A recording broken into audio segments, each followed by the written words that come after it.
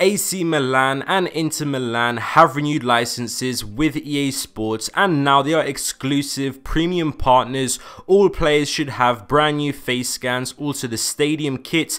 Everything is exclusive to FIFA only. AS Roma though has been taken by PES, just like with Juventus, so Piemonte Calcio now is also going to be coming to AS Roma. We're going to be taking a look at that in this video, and also possibly some new icons. Wesley Sneijder and Macon, also has Eto of course been hinted at again. So just before we get into it, if you are new here, make sure you guys do subscribe for all FIFA 21 future news and updates. We're going to be talking about all of the news straight away as soon as it is released, analyzing it and explaining it, so definitely make sure that you are subscribed so you do not miss any of those future videos. So we're getting straight into this one now. Like we have already mentioned, AC Milan and Inter Milan do have now new licenses, so it's most likely going to be new face scans. That's pretty much it. We already have the stadium kit already in FIFA, but of course at that war, FIFA and PES, AS Roma now has been taken by Pro Evolution Soccer,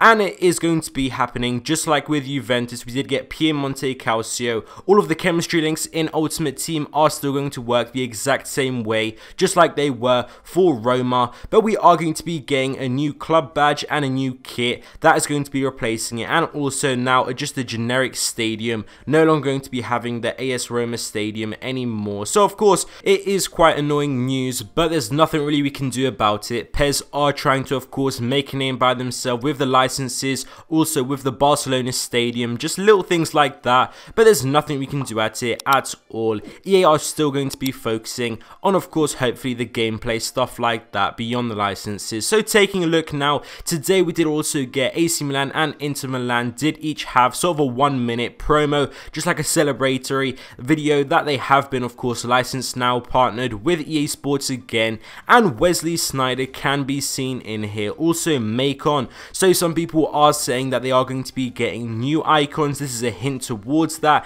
In my opinion, it's very likely it can be a coincidence. It's just of course showing the legends of the club, and they are definitely that, so I don't really think that it is a direct inclination into icons, but I do think of course they would be absolutely amazing, and I do hope they are going to be included, one of the new 11 ones, but I do think it is fairly unlikely. But definitely let me know down in the comments below what you guys think about that. Also new long shorts, as we can see here on Ibrahimovic, does look like sort of basketball NBA sort of stuff. This does look very interesting. I think it is going to be added just as a longer variation of the normal shorts that we do see every single year, and this is going to be in pro clubs, also in career mode I guess, pro player, and maybe even in Ultimate Team. Players like Ibrahimovic, it is going to be a personal trait that they do have these longer shorts, just the aesthetic trait, but why not of course I guess from the EA developers. But we do have some new information from inside of there. VP has spoken today from EA that career mode is very important for them this year. They've made the biggest investments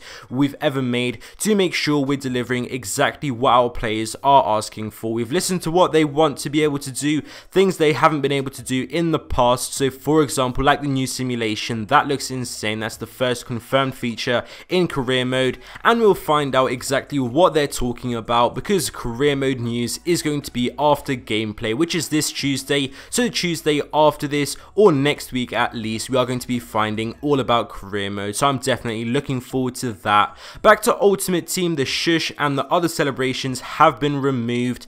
EA developers have been saying what really matters is that we've reduced the times that you have to celebrate, so that's really going to be good. We are focusing on making sure the flow of the game is much quicker this year, so that's really good news. It's going to be less toxic as well. EA don't want to directly say that, but it's definitely going to be of course removing that toxicity at least a little bit, and sometimes they could honestly take a really long time when they went all the way to the halfway line. Really annoying, nothing you can do about it, so it's really going to be good this year not to see that anymore. But of course the crying Mbappe celebration could just become another version of this, so we're hopefully not going to see anything like that again. The shush celebration hopefully is gone for now, but it is definitely going to be replaced with something similar. Let me know down in the comments below what you guys think about the icons. Again, Wesley Sneijder, Macon, also Eto coming up again, but apparently he has been confirmed by a few leakers, but nothing is confirmed until EA do show the cards and confirm of course on their website on social media that it's definitely going to be coming, but I'm interested to know your thoughts on that. Thank you guys for watching this video. I hope you guys enjoyed, and I'll see you next time.